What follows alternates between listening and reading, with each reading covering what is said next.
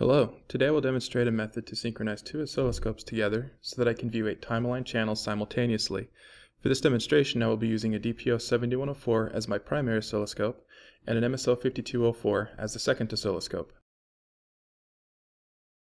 First I need to connect a B&C cable from the aux out jack in the rear of my DPO7104 to the aux in port on the front of my MSO5204. The aux out will create an active low TTL level pulse every time the oscilloscope triggers. This will be used to synchronize the triggering of the second oscilloscope to the first.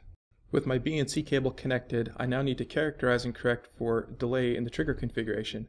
I start by connecting the channel 1 probe for both oscilloscopes to the same source.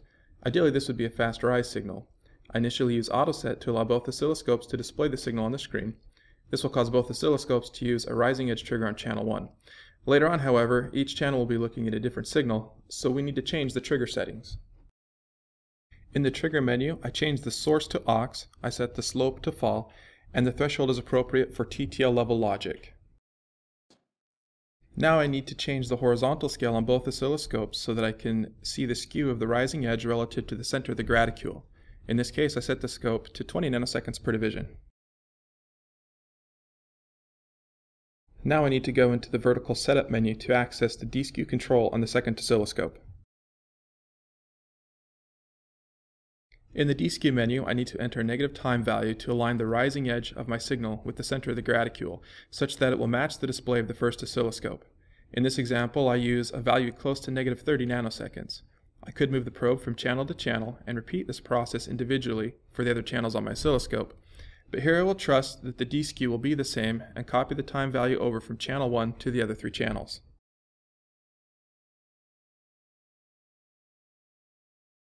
To make sure that my signals have the best vertical resolution available, I position and scale each channel so that they fill as much of the display as possible without going off screen. This allows the signals to make the best use of the full range of the A to D converters.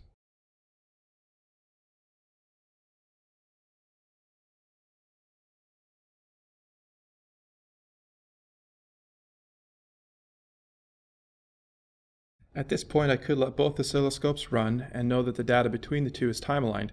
However, in order to display all 4 channels from both oscilloscopes on the same display, I will be using a custom program called Scope2-Ref, which runs on the first oscilloscope. This program will set both oscilloscopes to single sequence acquisition, arm the triggers, and then once both oscilloscopes have successfully triggered, it will transfer the waveforms from the second oscilloscope to the first and display them as reference waveforms. For this program to work, the second oscilloscope needs to be listed as a resource in TechVisa on the first oscilloscope. Both of my oscilloscopes are connected to our network and have obtained an IP address via DHCP. Because I did not use static IP addresses, I need to find the IP address of my second oscilloscope manually. An easy way to do this is to go to the Windows desktop, then mouse over the TechVisa LAN server control in the system tray. The tooltip that pops up will show the IP address. Now that I know the IP address of the second oscilloscope, I need to tell the TechVisa Instrument Manager on my first oscilloscope to look for that address. To do this, I right-click on the TechVisa icon in the system tray and select Instrument Manager. Next I click on the search criteria and select the LAN settings. I manually enter the IP address of the second oscilloscope into the host name field. I click the down arrow to add it to the list, then I tell TechVisa to update its instrument list. Once it has located the second oscilloscope, I click on Identify just to verify that everything is talking correctly. With everything configured, I use the drop-down boxes in the Scope2-Ref application to connect to the first oscilloscope under host and the second oscilloscope under slave. Now I toggle back to the TechScope application, then back to the Scope2-Ref application so that both are visible on the screen. I press the Acquire Signals button to trigger the oscilloscopes and transfer the acquired waveforms.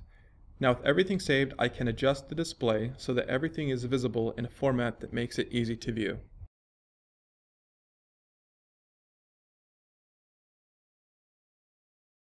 Thank you for watching this video. For more information about anything you've seen here, please contact us at www.tektronics.com/support.